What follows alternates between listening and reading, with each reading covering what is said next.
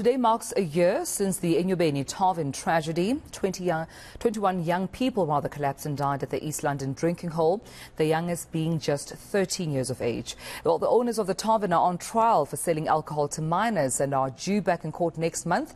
eNCA's Ronald Masinda is covering the anniversary of the tragedy, and he joins me live now just to give me an update on how, the day is looking out at the commemoration event. Ronald, good morning to you. How's the program looking, and how will, of course, the province, the community be commemorating and reflecting on this day? Good morning, Tumelo. While the commemoration celebration is about to get underway here at the community hall in Scenery Park, but the pens down parties remain cause for concern for authorities on the metro. They say that this weekend around 700 young people descended on the beaches, many of whom were caught drinking alcohol. Many of these young people are underage, and we also understand that at least 15 people were arrested for drunk and driving. They have cautioned parents to look after their children because they fear that another event like the one we witnessed exactly a year ago may happen. I am joined now by Kulekile Ngandan. He is one of the parents. Thank you so much, sir, for your time. We really appreciate it. Let me take you back. What do you remember about today? Good morning, Ronald, and good morning to your viewers as well. What I remember about today is the fact that that's the day when I heard that my son passed away at Enyobeni Tavern in Scenery Park, where we are today. This is Scenery Park. The hall that we are in is in Scenery Park. How would you like your son to be remembered? I would like him to be remembered as a cheerful child, a child who was looking forward to life, who was looking forward to education, to get education so that he can better himself. He understood and he knew that without education in South Africa, there's no way that you can go further in anything. We spoke to the Eastern Cape Liquor Board recently, who also held their own celebration to remember this occasion with a run that took place yesterday. The Eastern Cape Liquor Board is adamant that the state has a strong case against the Ndevus. What do you think will be the appropriate punishment if found guilty? Well, if found guilty, I would really love that the state can make an example so that any other business owner who is in this business can know the consequences of allowing young children, of selling young children alcohol. This is not allowed. This is against the law. If you do it, you need to be punished. So I would really love for the state to make an example of him. We last heard that Mr. Ndevu himself is selling bottles to try and make a living. He has said that we also tried to open a tavern just a stone's throw away from here. You've been quite vocal about him not showing any remorse. Would you forgive him? Well, forgiveness, it's a big weight. And before someone has to be forgiven, he or she needs to show remorse.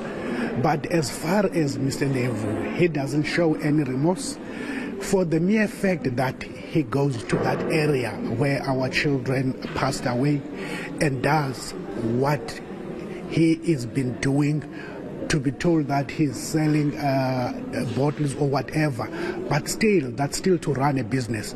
Yes, we've heard about him trying to open another tavern around Scenery Park, but the community of this area didn't allow that. They made sure that this doesn't happen. So we are so grateful to the community of Scenery Park for standing up for the right things, for what they believe is right, to say nothing like this they will allow to happen in their area, more especially for someone who's still before the courts of law, but he still wants to continue as if nothing has happened. My last question, sir. The Buffalo City Metro raising more concerns around this pens down parties, which are quite common during this time of the year after young people have written exams. As a parent, what advice will you give other parents? Well, what advice I will give other parents is to say we need to be careful, as to sometimes we don't know where our kids are, because when they leave their homes or their houses, they are not saying where they are actually going. A child will leave his home early in the day, but he will not come back. You will find out he has attended such gatherings. So it is quite important also to the children as well to stay away from such things. They must know that this is not for their future. Their future is to get education and to make sure that South Africa is better for them. You see today, here are the parents. They are here to commemorate their children.